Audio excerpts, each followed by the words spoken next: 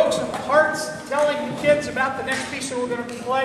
It comes to us from England a very, very long time ago, and it's called Country Wildflowers. And Country Wildflowers is actually symbolic. Many of you in here could call yourselves Country Wildflowers.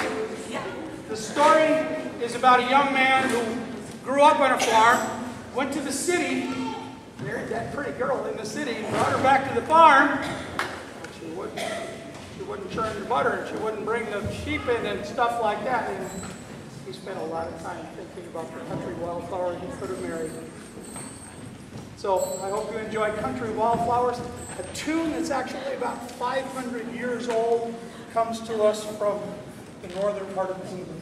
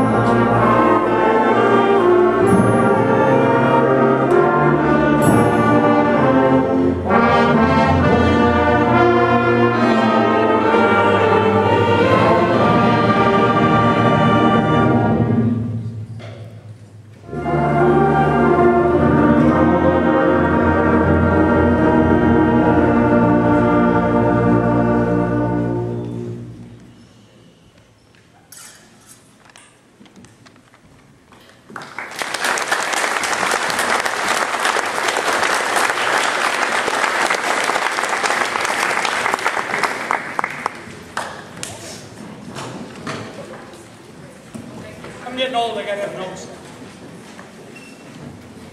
I too would like to recognize the seniors that we have in the band tonight. I'm just gonna ask them to stand up and wave and say hi, Mom, and stuff like that. Tomorrow night we'll say goodbye to them a little bit more formally, and the real deal for us in the band program will come Thursday afternoon with a little thing that we call senior dismissal. And I never look forward to it, but I know that it's part of life. I would like to introduce Emily Schroer.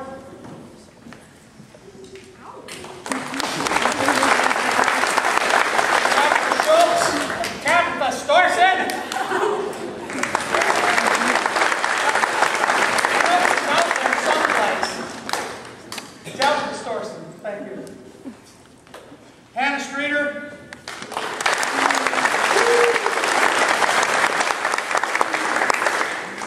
Jason Gray.